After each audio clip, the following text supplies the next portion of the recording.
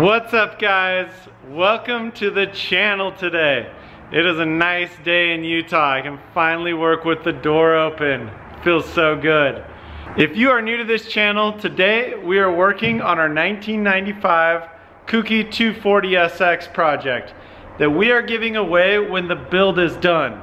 So hit that subscribe button, notification bell, and stay tuned so that when we announce how you can enter to win it, you don't miss your opportunity. Today I'm pumped because our install is a part that really determines the overall look and style of a car, but it's also a performance part that's super important if you have a turbo car. So let's check it out. Today we got our new intercooler. So we are keeping a front mount intercooler, just a traditional front mount. We're able to use our old piping and everything and just replace this core. And I'm gonna show you the differences between what we've got here. Here's our old intercooler core, and this is called tube and fin. And if you look at it right here, how it like dips down between the fins or the tubes and then back down and up. It's really weird. I've never seen that before. And I just assumed it was a cheaper intercooler, kind of crappy, which it is. Tube and fin design intercoolers are susceptible to damages when used in front mount intercooler situations. So we're getting rid of this one and we're replacing it with this one. Let's open this thing up.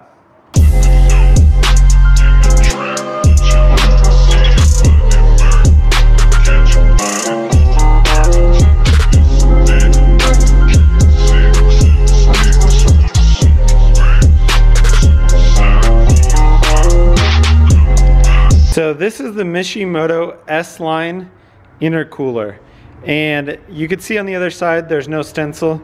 On this side they've got their Mishimoto logo stencil, and if you look closely you're gonna see what I was talking about.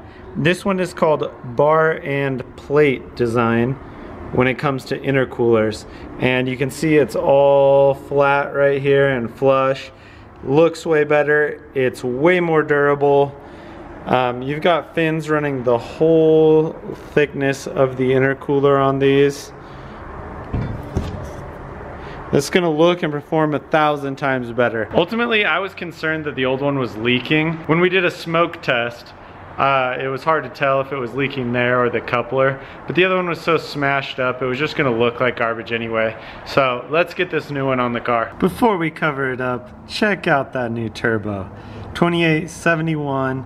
Twisted motion. Hyped to see how this thing performs. But first, we got to get this thing hooked up. This will be a quick install. It's literally 4 bolts and then a couple of couplers to connect the piping. So on this car right now, this is all going to change. So you can see right here our core support's been bent.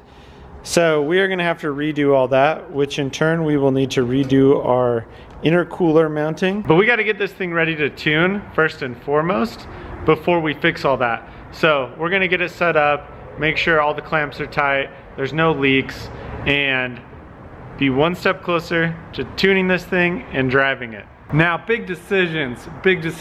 Do we run the logo out or in? Let me know what you think below.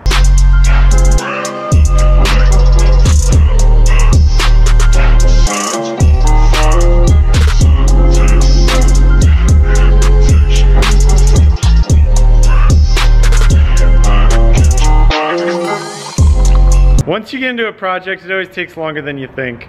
I had to make new brackets. Alright, if you can see here, the old intercooler core was rubbing right along this area. You can see it right there where I had taken the paint off, because the brackets they had were holding it too close. So with the new brackets, it's going to hold the intercooler further away at a safe distance so it doesn't get a hole in it.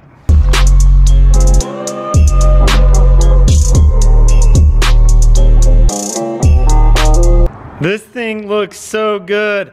It's all mounted with new hardware, new brackets holding it down low, and it is really starting to look like a race car again. Oh, I'm pumped to have that on. That looks mean. The front end of this car is just so aggressive. Ooh. All right, now I'm gonna get the piping on both sides, and that's it for today.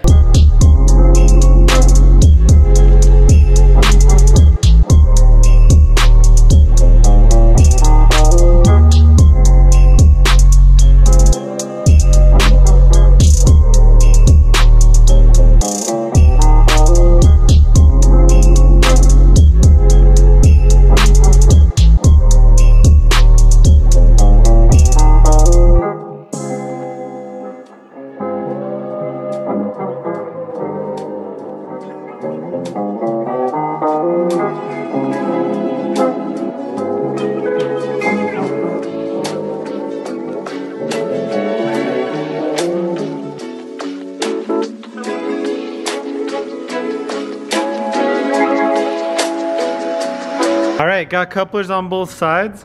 I like to run my clamps in a hidden area so that it looks clean and is accessible when you need to take them on and off. Thanks for joining and watching today's episode. Hopefully you learned something about mounting an intercooler, or you saw an intercooler you're looking to buy. And most importantly, hopefully you're tuned in and ready to enter to win this car.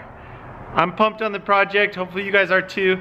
Let me know in the comments below what you think about it and what you are most excited about in this build. Stay tuned. Thanks, guys. Gucci flip flops, fucking hit your bitch and massage.